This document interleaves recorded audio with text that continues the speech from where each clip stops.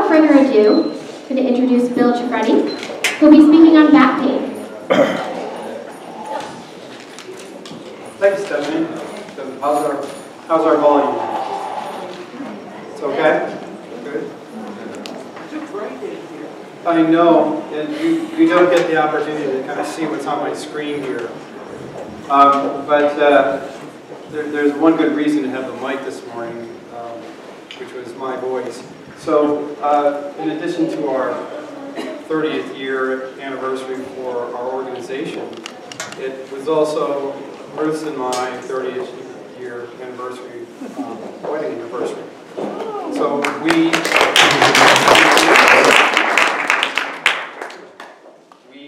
decided to take a few days and go out to the southwest and go back to the Grand Canyon, Bryce, and Zion Canyons to do some hiking where when we first went with the kids they had some unique interest. So this is Right Angel Trail looking down the edge of it here. This is the Grand Canyon is a mile deep. It's 277 miles long and about 22 miles wide.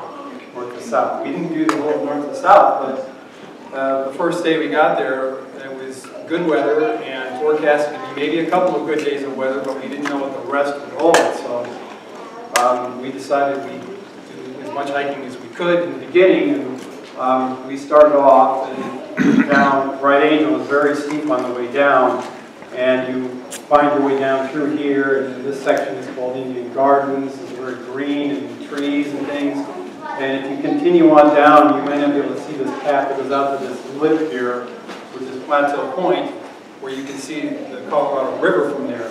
So that's a 12-mile hike round trip, and the last 3 is coming back up steep switchbacks.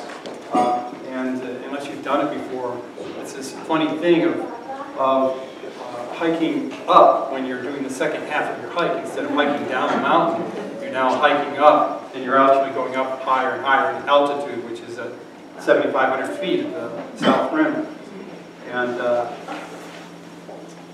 we were doing fine on the way down and coming on the way back, and then we get to the last 3 miles, and my legs are all cramping up, and my heart rate is about 160. And I checked with my wife, who her heart rate was like, I don't know, maybe over 100, just over 100, and just...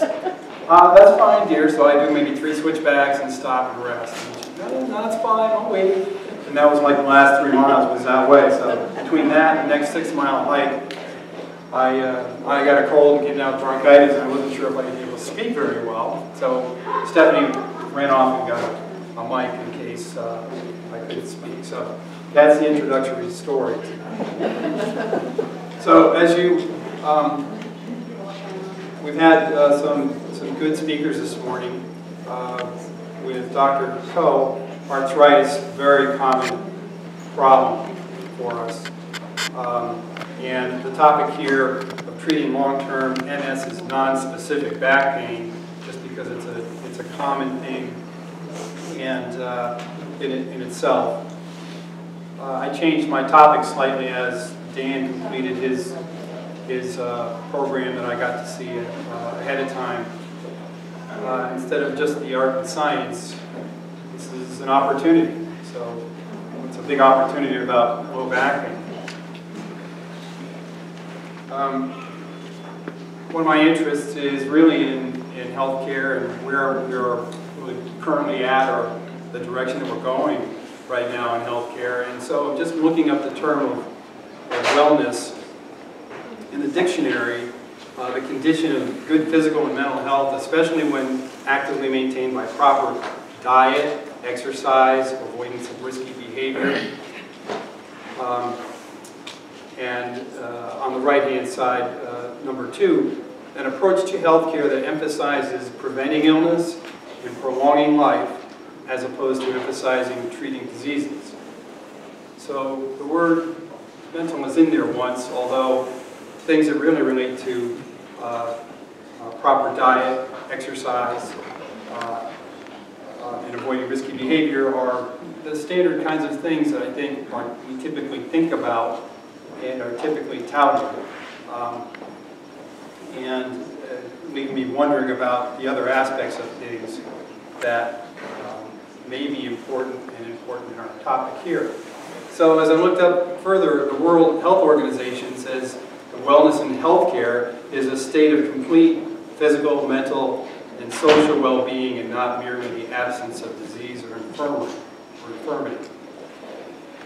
So that seems to fit my own thought process on things.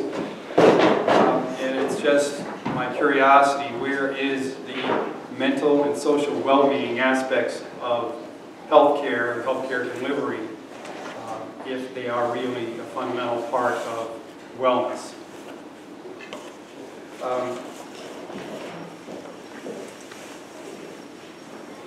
So part of my interest in this topic was, as I've been doing this work now for 36 years, so a gentleman who had black hair before, there's a lot of years over that, and there's been a real change in what I've seen with the people that I've had the opportunity to work with.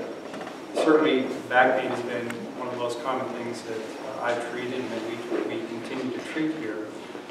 I took great satisfaction in my earliest years from the standpoint of the person's problem as a biomechanical problem. The nuts and bolts, are things in alignment, or the alignment's not right, is there weakness, things like that. And that I could do something between my hands or exercise and showing them that we could straighten out the biomechanics and they would do really well. And over the course of time, I noticed that things are colored more and more with people coming in with other aspects as they arrived with histories of depression or anxiety or panic disorders or sleep disorders that were now more and more common elements with the folks that I would see. So here is a picture of 4 individuals, and what's common to me is talking to people, hey, how are you doing? And the very more common response has been, oh good, I'm busy, really busy, which is kind of code for overwhelmed.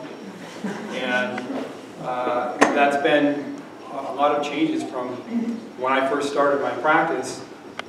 I had the original Mac, the original computer Mac, which was used for word processing. Everything else was done with pen and paper. Cell phones didn't exist. The internet didn't exist. There's been a lot of changes in that time in our culture. So people would know that we had 4 kids, and you must be really busy. And it's like, well, yeah, it is busy. It's pretty rich, but as I think about those things that Dr. O'Rourke was talking about, they come and speak to me. So I really had to learn to modify treatment to also address what were really the non-biomechanical problems of things. And so the stress and anxiety is very common. And things that are other aspects such as sleep and diet and lifestyle are all other very important things as well. And as it relates to just the comments I'll make in this little half-hour talk, many of those things also can be related to issues of stress and anxiety. So I'm just going to put my focus there just because we have to keep the discussion a little narrow. But this was, as far as the pertinence, this is the Valley News, Wednesday, October 21st of this year. New Hampshire releases monitoring data on drugs. Info sheds light on volume of addictive prescriptions. And it says that more than half of the doses prescribed between October 2014 to June 2015 were for prescription pain medication, while others included anti-anxiety medication, etc. So that was consistent with what I've been experiencing over my career, and things that are important to actually be able to address on some level if we're going to be at least as effective, if not more effective, in helping people that have back pain. So what's this opportunity in here? In thinking about Dan's discussion, I wanted to think about, well, what is it that we can do that helps us to be more positive? Is it just in the genes or what? And as I thought through working with folks in the last number of years, I felt like, well, if we really help people get control of their pain problem and they develop their own confidence that they can handle that, well, maybe that confidence will spread into other aspects of their life. And to me, that was a much bigger reward and a bigger impact if we actually can have that kind of impact. So that's where my interest has really come from. So when we look at things like competence and confidence, they become essential elements in considering how do we deal with these issues. I know some of my notes are missing at the bottom. So when you think about the New England Patriots, not that everything has to be a sports story here, but you're watching them this season, and as far as being competent, they seem to have their skills and their abilities down. And at the same time, I think a lot of people might agree that if you're playing against the Patriots right now, even if you're ahead, you may not feel like you're really out of the woods, because there almost is a sense that they can come back at any time because they can just do it. That's the confidence aspect of things. There was an interesting interview with Novak Djokovic, who's the #1 tennis player in the world, and for a long time he was highly skilled at the beginning, but he was not #1. He was behind Federer and behind Rafa Nadal and a couple other guys. He just wasn't there. And when he finally got up to being #1, and they interviewed him and said, well, Novak, what really changed for you? And he said, I think I had these other people too much on a pedestal. I didn't have myself up there. And so to me, that was the issue of his own self-confidence. So you can be highly skilled at something, but if you don't have the confidence about it, it still makes a big difference. So from my experience and my viewpoint, those two things are very important. So looking at competence, just a definition, a specific ability or skill. And the element of prediction is that to the degree that we're really competent, really the more skilled, the more competent we are at something, then the more we're going to be able to predict the outcome, because I've done that. Every time I do it, it works out. 9 out of 10 times it works out, so the better we are, it becomes more of a predictive value. And confidence is the belief in oneself and one's power and abilities. And that comes, to some degree, I think, with the ability to do things and have a number of successes. And without getting into things too deep, obviously, you have to be able to experience a failure and not let it throw you, to be able to try again, and so that those kind of things add up, where you have enough wins that you develop your confidence. So, to me, part of this stuff is a process. The key points about how we address people here that really have low back pain as it relates to these factors is our success is going to be addressing the most influential elements that are both biomechanical ones and the non-biomechanical ones. And that part is really the art and the application of the science of what we do here. So as far as prevalence of back pain, we heard about how prevalent arthritis is. So back pain, very common health problem worldwide and a major cause of disability. The onset of low back pain remains obscure, the diagnosis difficult to make. So we have this kind of conundrum here where it's very common and yet it's kind of a big unknown, black box about what is it?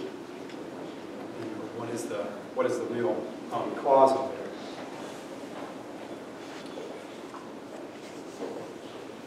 So with the natural history, back pain occurs in about 80% of the people. Within 6 weeks, 90% or so, most of the episodes resolve regardless of treatment. So that's how they've looked at things. And yet, despite this issue and this observation, the World Health Organization talks about how huge a disability it is and how big a deal it is. So what's going on here? So there are some reasons that I think are logical reasons for why does this thing persist. And we're talking about back pain, and oftentimes this non-specific back pain is people that have arthritis. But you might think about this as other kinds of areas that people may have arthritis as reasons for pain. But if we think about abnormal postures as a signature of abnormal movement patterns, that people that have abnormal postures are putting abnormal tension on different tissues and structures that for the moment might be, I don't feel anything. I may not have great posture, but I'm not hurting. And yet then when they get injured, then the injury sensitizes the tissues that are on stress because of these abnormal postures and movement patterns, and then the pain persists and it doesn't go away. So that's one of the elements that can be a reason why someone's pain persists. So it can be an incomplete or delayed resolution. And we have good ways of handling that in our profession. So here you have a very common element here. We all might think of ourselves as, yeah, I could probably improve my posture. People that sit like this all the time, they don't all necessarily hurt. One on the right is a better posture. And yet, when that person then has an injury or an insult, then that posture may be part of what continues to cause their pain to remain. Similarly with this is quite the get-up here.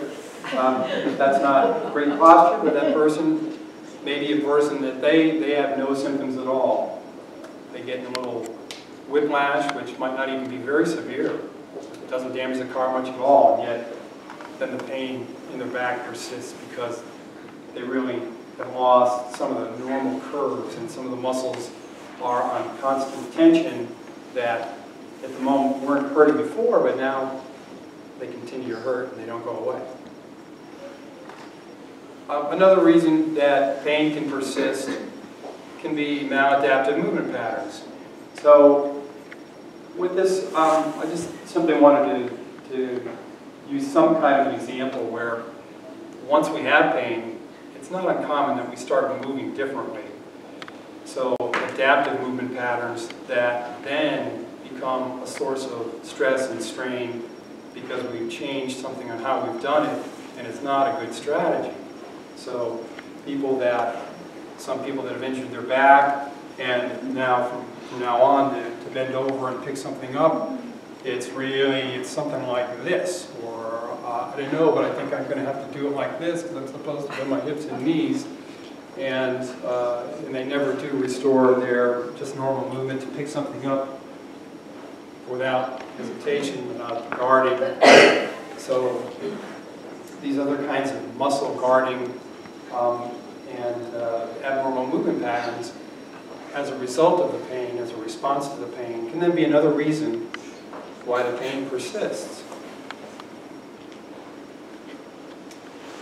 So the National Institute of Health, causes of back pain, comment is mechanical problems, injuries, acquired conditions, infections, and tumors.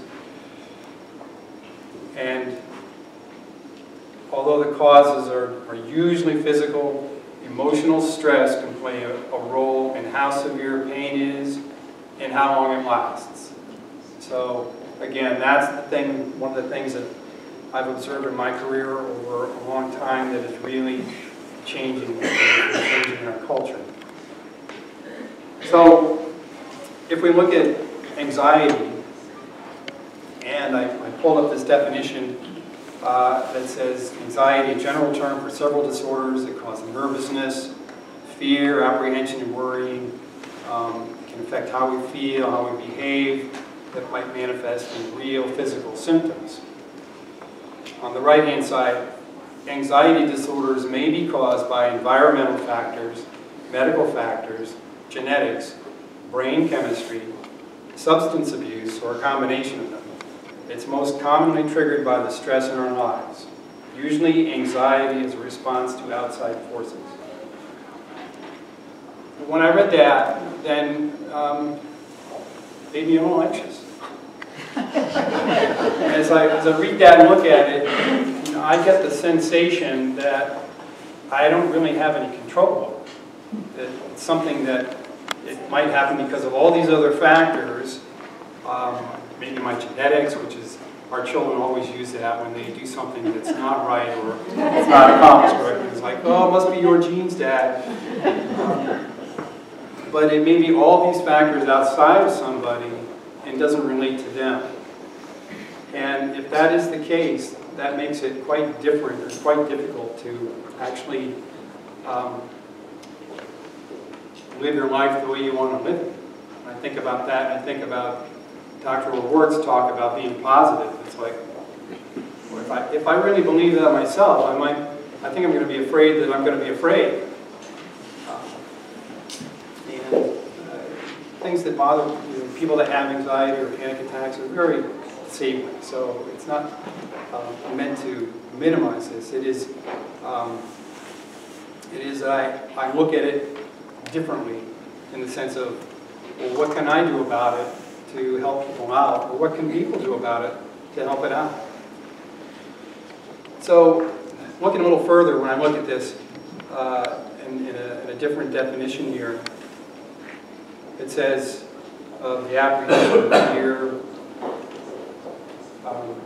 signs as such as sweating and tension and increased pulse, by doubt concerning the reality and the nature of the threat, and by self-doubt about one's capacity to cope with it. So that was very important to me. And those things are things that I can grasp and I can do something about.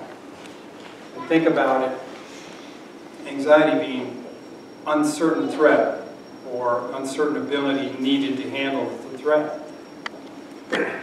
Things like knowledge and skill are things that would have to be used to address that.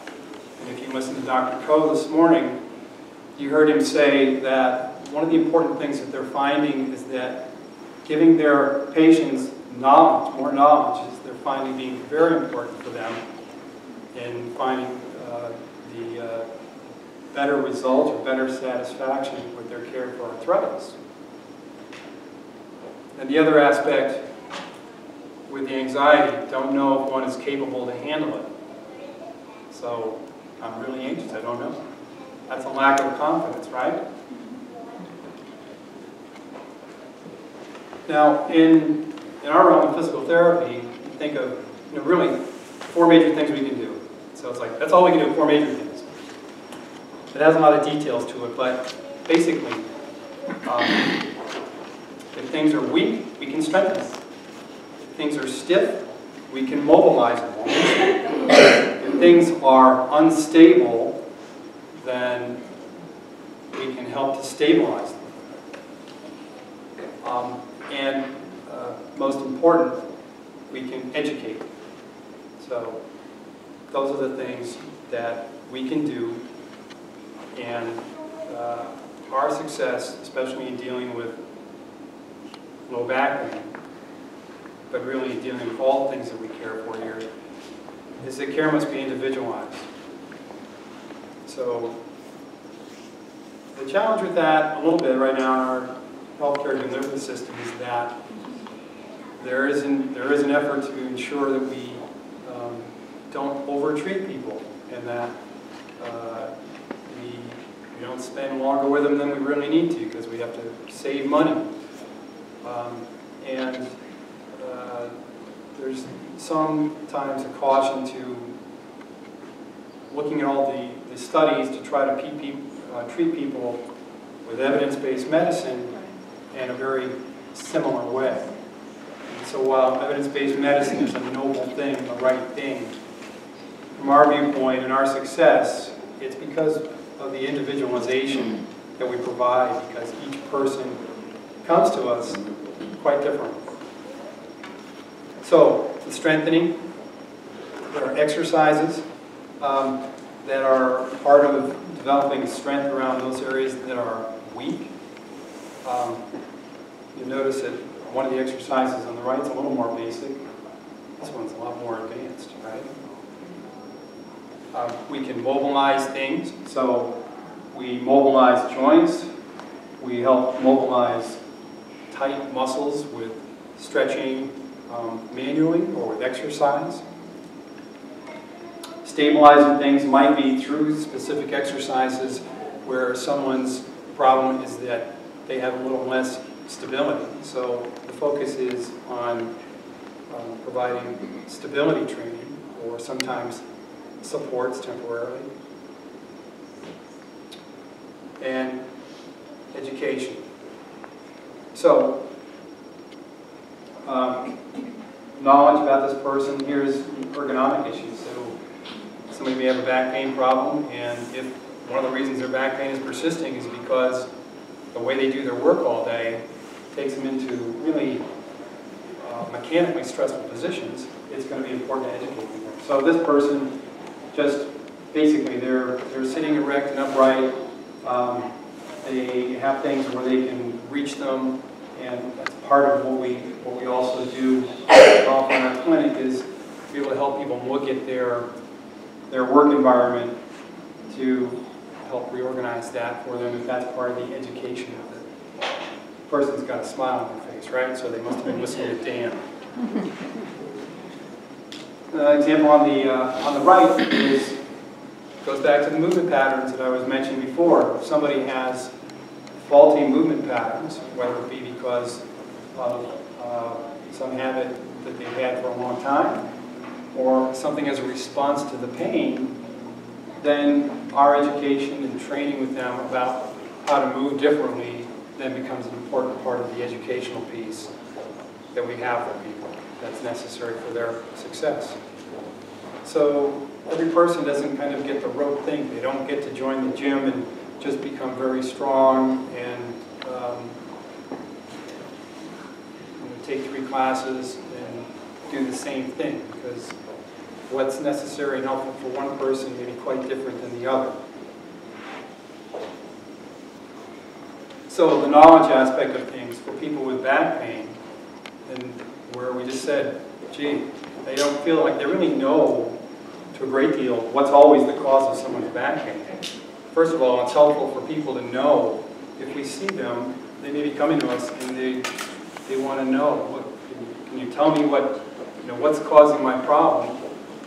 Sometimes it's very helpful for them to know, first of all, that back pain is really common. And I don't think it's any more common now than it was a century ago.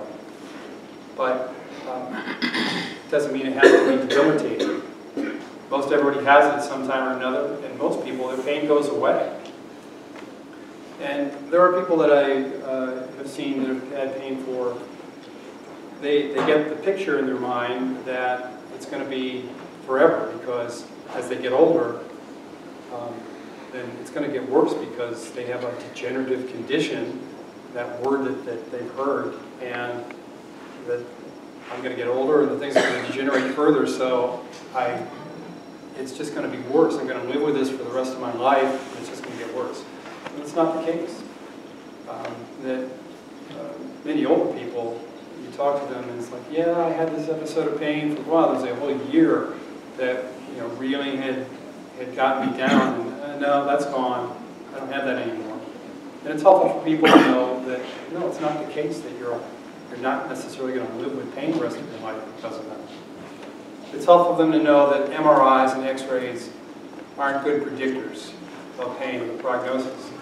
So one of the questions I had with Dr. Ko, I didn't want to hold him up afterwards, but it's great, Dr. Ko. So, we know that many people have arthritis. If they have arthritis in their knees, somebody may have a moderate or small amount of arthritis, and yet they're really debilitated. A lot of pain, they're limited. The next person has terribly arthritic knee, bone on bone, and yet they get along fine. They're not complaining. It's not interfering with their life. They're continuing to walk for an hour. And he had mentioned about somebody on the way out talk. He said, yeah, this guy was just getting through a 20-mile. So it's helpful for people to know that what they see on films and X-rays, that doesn't really dictate their life at all. Sure. So an important part for us is a gradient approach to the exercise, the movements, the retraining. And this speaks to the ability to develop someone's skill or to develop their confidence.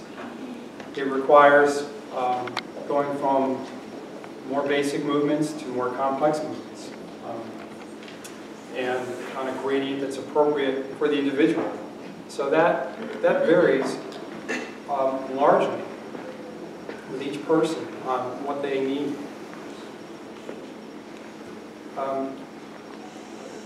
What's a very important part of it in our success is that this gradient approach, and to be able to achieve their level of skill or their level of confidence, is what you heard Dr. O'Rourke say, practice. It requires working at something and doing it over and building up on it, being successful, having small successes build on other successes, and the ability to develop somebody's confidence because they're having successes through the process. So there can be a tendency in our healthcare delivery system to look at the information and the evidence and say, well, most people's pain goes away. The other people, we don't really know what causes their pain. And so it's important for people to just to get on with their life. I'll give you a book, I'll show you a couple of exercises, and read the book and get on with your life and try to be positive. So that sounds good, but the success for us is being able to take the person and walk them through whatever process and length of time they need, at what gradient they need, so that they experience the successes, that they experience the ability to develop competence in something that they own, that's theirs, so that they develop their confidence about themselves. And that's a different picture in the sense of being stressed or being anxious about the condition that you have, and being at a place where you feel like, oh, yeah, I have arthritis in my back, or I had a herniated disc before, and I managed it, and I got through it, and as Dan said, we all experience things in life that are challenges, and it's really a matter of how we respond to that. So, for me, it's the gradient approach. It's the perseverance through the work to do that, to have someone help you along the way to do that in order to develop the skill and the confidence to be successful with that. So just a couple of cases as an example. A gentleman that treated recently, retired in his later 70s, he had spinal surgery in a very young age and had a fusion in his back. So in his young age, you can imagine the technique and those things were really not as refined as they are today. And the person had been in a situation where he wasn't able to do the usual walking and live his usual lifestyle, and his back pain flared up. So the treatment for this individual, it was some soft tissue work on the muscles that had gone into spasm, and it got intense and painful, to help normalize them, increase the circulation, improve some flexibility of some muscles that also attach around the back that had gotten stiff because he'd been sitting a lot more and not walking as much. And then correcting some of the faulty movement patterns. So the slide you saw, the person bending over like this, was his tendency to do that because of tightness in certain muscle groups and the fusion in his back. And for a tall gentleman to be able to wash his face at the sink, it was simple things like that were continuing to be painful, and it required just some education and training of those movement patterns for him. And then reestablish himself getting back out to walk. That was a very important part of his care. So he goes out and he walks for an hour. He has a very arthritic knee, bone on bone, although the walk doesn't bother his knee. And it's part of what keeps his back happy. So there's the educational piece on his movement patterns. Walking is a very important part of an element for people that have back pain problems, and for people that don't have back pain problems. It's a very important part of fundamental health. It encourages a rhythmical movement at the torso, and so muscles get to activate and relax. It mobilizes the spine and keeps the joints lubricated. It encourages rhythmical expansion and relaxation of the chest wall. And so our lymphatic system, which is the system that drains toxins from the blood, is that system that doesn't have a pump like the heart, and it's the rib cage expanding and contracting that helps pump that to help detoxify ourselves. And the other aspect that I look at for my folks is when you go out for a walk, go out and look around, be where you are. So I encourage people to look at the environment and be where they are. There are some people that use their walk to solve problems. And if your mindset is positive and you're walking around and you're thinking you're in dance camp now where you're a positive person, you might be thinking, well, I'm going to fix this, and I'm going to create this, and I'm going to change this in the bathroom, I'm going to fix this problem at work. Or you might be the person that you ruminate and you just start thinking about all the problems in life and what's not going right, and you can't help it. That's the person in particular that I really encourage. Look out, look at the things around you. Did you notice the trees out there? Did you notice the birds? The birds are leaving town. Did you notice the things around? Because that's getting outside of yourself. And one of the challenges for folks that have pain all the time is they get focused on their pain. Sorry, Stephanie, you're my model for this, but the idea of, in our culture today, of the person walking off to class, to their mindfulness class, as they're checking out their email. So it's just a funny scene in my head that it's part of our culture that we struggle with or live in. And the last case is just someone who, office worker, 30s, had constant pain for a year. He had some unsuccessful attempts at some other treatments. This person, a very important part of their success was stretching out and mobilizing a lot of muscle that was very tight and stiff, and a big part of the source of their pain. And also because of their pain, they really didn't move and exercise much. So the focus for that person was flexibility, getting the muscles around that area mobile, restoring their ability to bend backwards because they've lost that mobility, and then to get out and walk 30 to 45 minutes, which they had restarted again, and were really happy to do so, and just needed the encouragement and the hand-holding to get back on track. They also had an interest in a nutritional consult themselves, so we were able to provide that for them as well, so that it would help to reduce their weight. And again, the package for the treatment for that person was individualized. So, key point for us: individualized care means caring, and for us, it means delivering the care from building a strong relationship. As you heard Dr. Crow mention earlier this morning, if you were here, about that element, that's a very important element.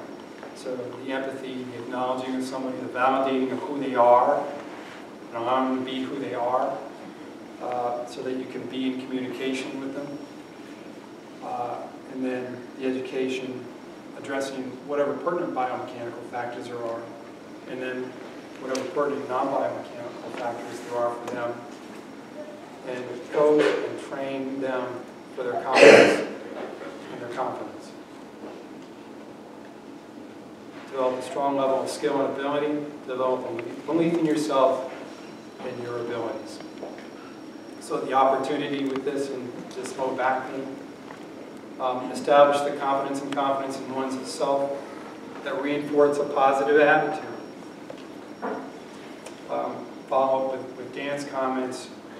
Seek and surround yourself with positive people. If you're in an environment where the people you're with are constantly looking at what's wrong in life or what's wrong with you, not that my thought would go to the presidential debates, but it's not very helpful in our health if we're surrounded by our closest people that are like that. Involve yourself with creative activity. If you're creating and you're thinking outside of yourself, then you're moving outside of yourself and not looking inward at the pain. Encourage movement, walk, and that's Zion Canyon. So thank you for your time today. We all appreciate the opportunity to have you come and visit with us on our anniversary. Hope you enjoyed it, and I'm happy to talk with anybody afterwards.